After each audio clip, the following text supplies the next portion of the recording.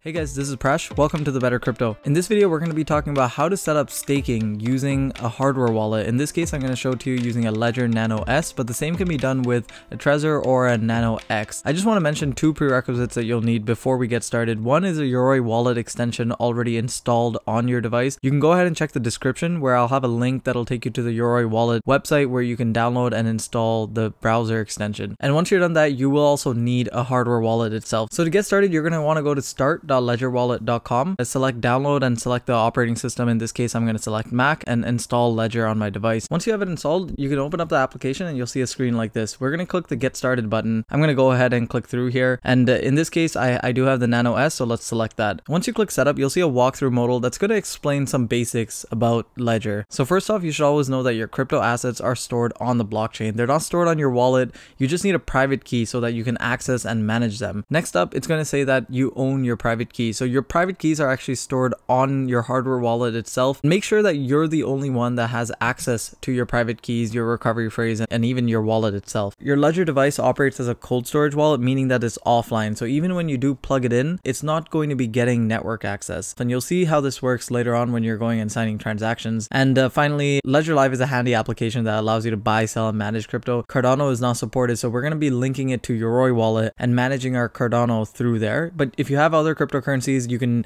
manage those using Ledger Live and then Cardano using your Yoroi wallet. So that's it. Let's go ahead and click let's do this and let's get started. I'm going to be guiding you through the entire process in this video, but also you can follow the instructions on screen if you do get confused. You're going to see a warning message that just says make sure you follow the steps at every stage. We'll go ahead and tap got it over here. At this point, you're going to want to go ahead and turn on your hardware wallet. To do that, you can take the USB cable provided and simply plug it into your computer, and you'll see some instructions on screen. Just a quick recap on how to navigate and use the device itself. There's going to be a left button and a right button. You use those to toggle between the available options, and then if you tap both at the same time, that counts as a selection. To get started, you're going to tap the right button a few times until you see an option that says set up as new device. When you see that, tap both buttons at the same time and it'll go ahead and enter this new workflow. It's going to ask you for a PIN code. This PIN is used to unlock your device whenever you're plugging it in. It's an added security benefit. So back over in Ledger Live, after you tap next step, you will see a screen that just gives a little bit of information about the PIN code. Make sure it's 4 to 8 digits long, and we're going to hit yes on this checkbox and go to the next step. Over here, you're going to see a screen that says how you can set your PIN code. Use a left or right button to change digits and then press both at the same time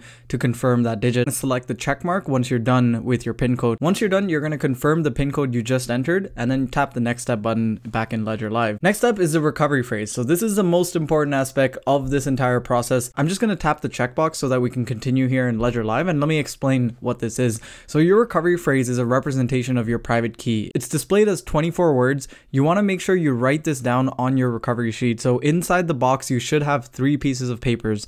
They should be blank. Make sure it's blank. Or if yours did not come with a recovery sheet, reach out to Ledger support right away. Your device may be compromised and you really don't want to proceed past this step. What you're going to do is cycle through each of the words one by one shown on screen on your Ledger. You're going to write down what's shown on the Ledger to your piece of paper in the correct order and match them with the number shown on the Ledger device. And you do this for all 24 words. Go ahead and pause the video here if you need to and write down your recovery phrase. And remember, Ledger or anyone else will never ask for your recovery phrase. If they're asking for it, it's most likely a scam, and do not enter your recovery phrase anywhere. Your recovery phrase is actually also going to be used in case you lose your Ledger device, or if your device somehow malfunctions and stops working, then you will be able to restore access to your funds, which remember sit on the blockchain. You're just using your device to sign transactions and to hold the private key offline. So once you're done this, you've completed the most important step. You've written down your recovery phrase on the sheet and you've confirmed it within the device, and you should see a message that says your device is now ready. So before we move forward, you're going to see a quick little quiz in Ledger Live. This is just to test your knowledge and maybe reinforce some of the concepts that I already went through in this video. The next step is just quickly performing a genuine check. Tap the button here to continue on Ledger Live and then back on your device and just allow Ledger Manager. And there you go. Congratulations. You have your Ledger Nano S set up. It's genuine. You have your recovery phrase created and stored,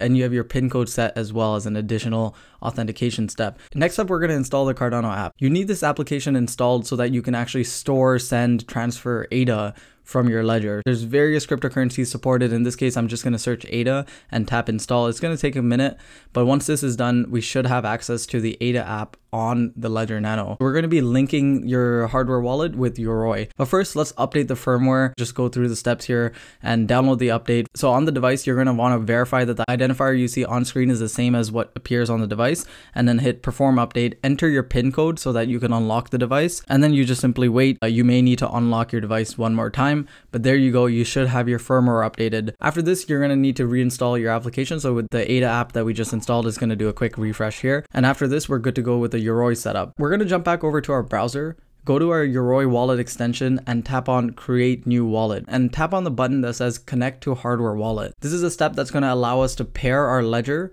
with Yoroi wallet so that we can send, receive, and also stake our ADA to gain that passive income. So over here, we're going to select Shelly era. You want to make sure that your Ledger Nano is still plugged in, enter the PIN code if it's asking for it, and then we're going to select our device here. In this case, as you were following the steps, you may come across a screen that looks something like this, where it says a message that says something unexpected happened, please retry. I actually struggled with this myself, and that's why I did put this piece in the video. But what you want to do in this case, and what worked for me, was actually go over to your ledger and navigate the menu options there and select quit. You want to exit the Cardano application over there and then unplug your ledger, plug it back in, enter your PIN code, and open up the ADA app again, and then proceed with the steps again. So you're going to close this window, tap on connect to hardware wallet again, select Cardano, select the ledger, and then select Shelly era wallet. And this time when you do it, you should be able to click on Nano S and you should see a screen that looks something like this, where it asks for permission to export your public key. So go over to your ledger and just follow the on-screen prompts there. If you do that correctly,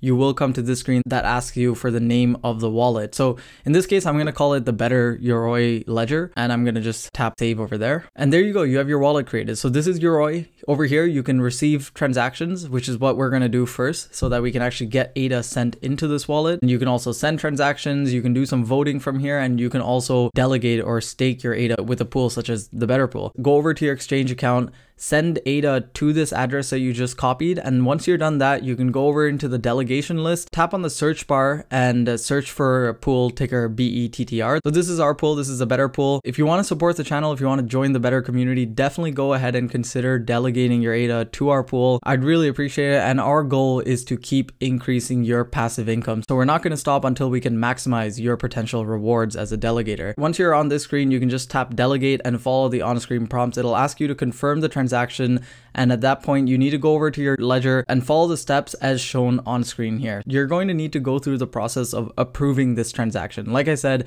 the private key lives on your hardware device. So what's happening right now is you're sending the request to your hardware wallet.